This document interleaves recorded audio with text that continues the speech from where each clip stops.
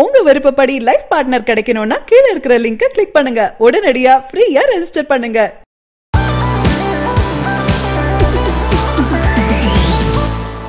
சிவகார்த்திகேயன் நடிப்பில் பாண்டியராஜ் இயக்கி வரும் நம்ம வீட்டு பிள்ளை திரைப்படத்தின் படப்பிடிப்பு விறுவிறுப்பாக நடைபெற்று வரும் நிலையில் இந்த படத்தின் சிங்கிள் பாடல் வரும் வெள்ளி அன்று காலை 11 மணிக்கு வெளியாகும் என்று ஏற்கனவே அறிவிக்கப்பட்டிருந்தது. இந்த படத்தின் தயாரிப்பு நிறுவனமான சன் பிக்சர்ஸ் இந்த சிங்கிள் பாடல் குறித்த தகவல்களை வெளியிட்டிருக்காங்க. இந்த பாடல் எங்கள் அண்ணன் என்று தொடங்கும் என்றும் இந்த பாடலை நாகேஷ் மற்றும் சுனிதி சாவ்கான் ஆகியோர் பாடியுள்ளதாகவும் அறிவிக்கப்பட்டிருக்கு. மேலும் டி இமான் இசையமைத்திருக்கும் இந்த பாடலை இயக்குனர் விக்னேஷ் சிவன் எழுதியுள்ளதாகவும் சன் பிக்சர்ஸ் நிறுவனம் அறிவிச்சிருக்காங்க. இந்த பாடல் சிவகார்த்திகேயன் சகோதரியாக ஐஸ்வர்யா ராஜேஷ் நடித்து வரும் நிலையில் இந்த பாடல் இந்த இருவருக்கும் தான் என்றும் தெரியுது. இதனை உறுதி செய்யும் வகையில் சிவகார்த்திகேயன் ஐஸ்வர்யா ராஜேஷ் ஆகிய இருவரின் ஸ்டில் ஒன்றையும் சன் பிக்சர்ஸ் நிறுவனம் வெளியிட்டிருக்காங்க. ஜெயம் ரவி நடித்த கோமாளி திரைப்படம் பாக்ஸ் ஆபீஸில் நல்ல வசூலை ஈட்டிட்டு இருக்கு.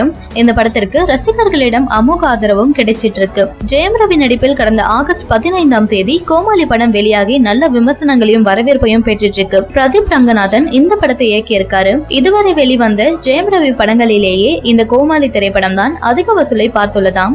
இந்த படத்தை தயாரித்த தயாரிப்பாளர் ஐசரி கணேஷ் மிகுந்த சந்தோஷத்தில் இருப்பதாக செய்திகள் வந்திருக்கு.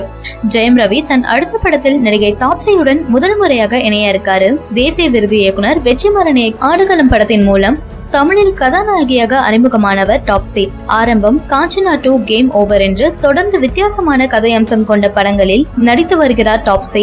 இவர் தமிழ், தெலுங்கு, மலையாளம், ஹிந்தி என்று அனைத்து மொழிகளிலும் தொடர்ச்சியாக வெற்றி படங்களை கொடுத்துட்டு இருக்காங்க. சமீபத்தில் இவர் நடிப்பில் வெளிவந்த மிஷன் மங்கள் திரைப்படம் இந்தியா முழுவதும் வசூல் சாதனை படைச்சிருக்கு. தொடர்ச்சியாக வித்தியாசமான படங்களை தேர்வு செய்து நடித்து வரும் ஜெயம் ரவியும் தாப்சியும் இயக்குனர் அகமது இயக்கத்தில் ஆக்ஷன் படத்தில் இணைஞ்சிருக்காங்க. இவர்கள் இணைவது இதுவே முதல் முறையாம். வாமனன் படத்தின் மூலம் தமிழ் சினிமாவில் இயக்குநராக அறிமுகமானவர் அகமது. இவர் என்றென்று புன்னகை, மனிதன் என்று அடுத்தடுத்த வெற்றி படங்களை கொடுத்திருக்காரு. தற்போது அகமது இயக்கத்தில் ஜெயம் ரவி மற்றும் தாப்சி ரகசிய உளவாளிகள் சம்பந்தப்பட்ட த்ரில்லர் படத்தில் இணைந்து நடிச்சிட்டு இருக்காங்க.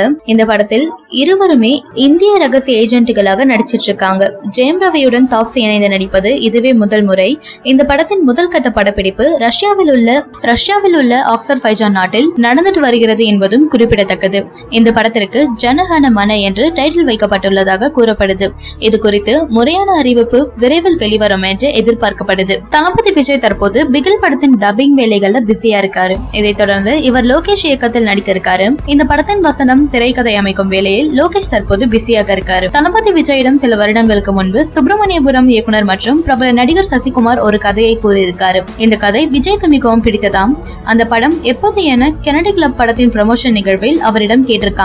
விஜய் என்னுடைய நல்ல நண்பர், அவரிடம் ஒரு கதை கூறியிருக்கிறேன், அவருக்கும் மிகவும் பிடித்திருந்தது.